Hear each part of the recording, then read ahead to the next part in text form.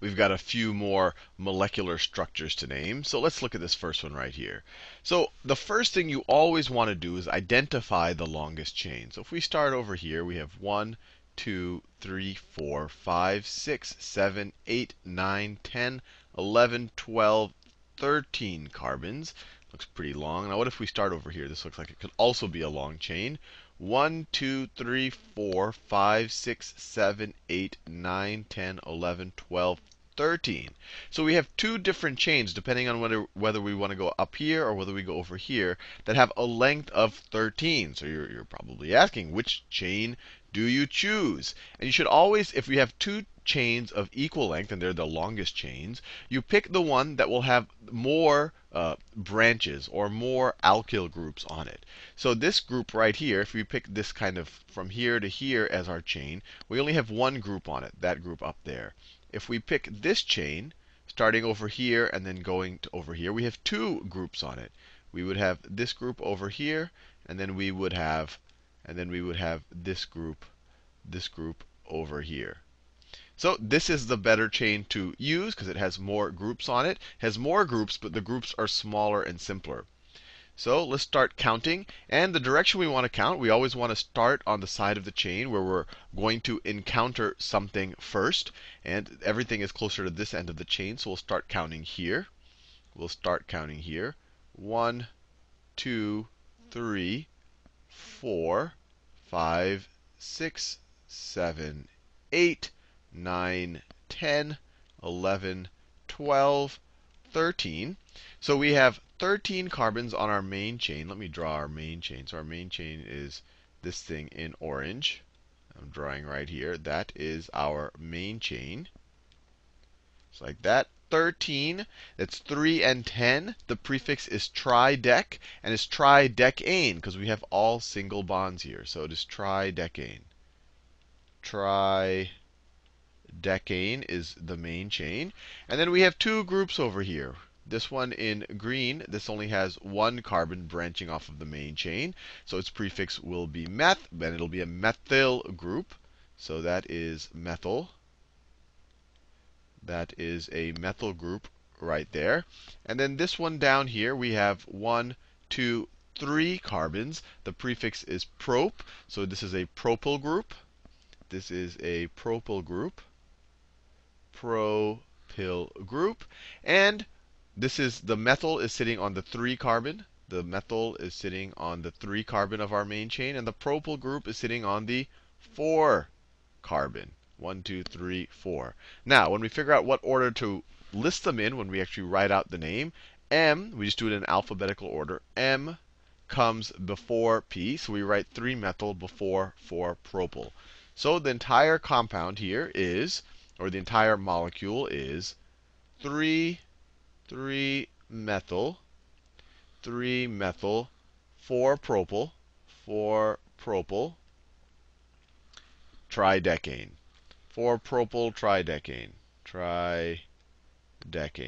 And this is actually all going to be one word. If you don't use dashes to separate when you have numbers, but if you have a word followed by a word, it just becomes propyl tridecane. So 3-methyl, 4-propyl tridecane. And we're done.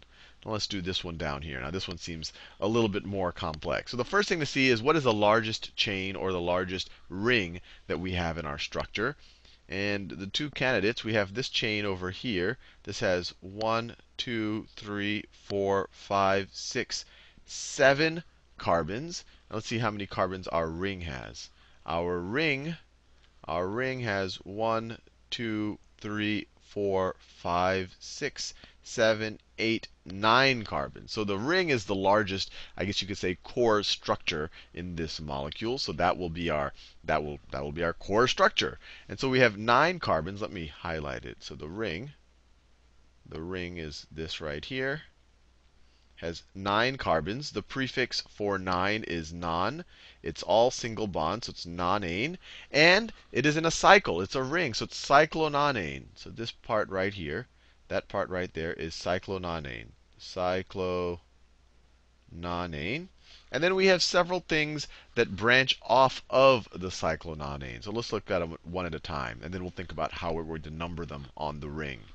So we looked already at this at this chain that has 7 carbons. 1, 2, 3, 4. Let me do that in other blue. I like the other blue better. 1, 2, 3, 4, 5, 6, 7. So that is a heptyl group. Heptyl group. Now, this over here, let's see what we're dealing with. We have 1, 2, 3 carbons. So that is just a standard propyl group.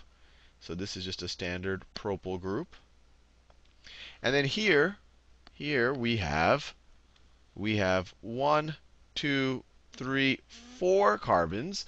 So we could say this is a butyl group, but this isn't just any butyl group. If we use the common naming, the carbon we immediately touch on, or that we immediately get to when we go off of our main ring, that branches off into 3 other carbons. So this is tert for 3. So this is, and the tert is usually written in italics. It's hard to differentiate that when you see it.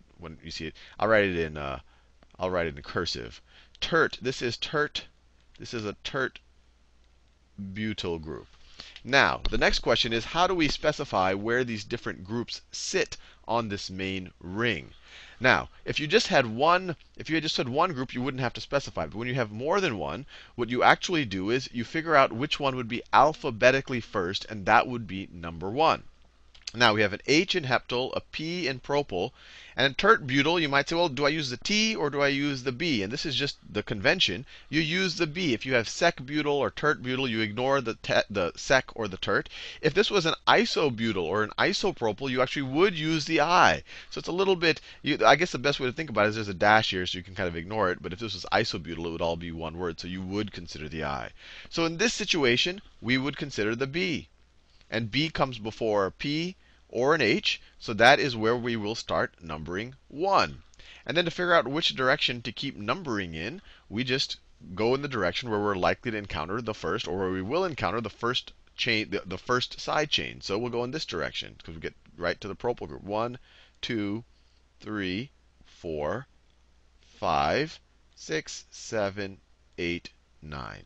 So this compound, we're going to start with the alphabetically first side chain. So it's 1 tert butyl.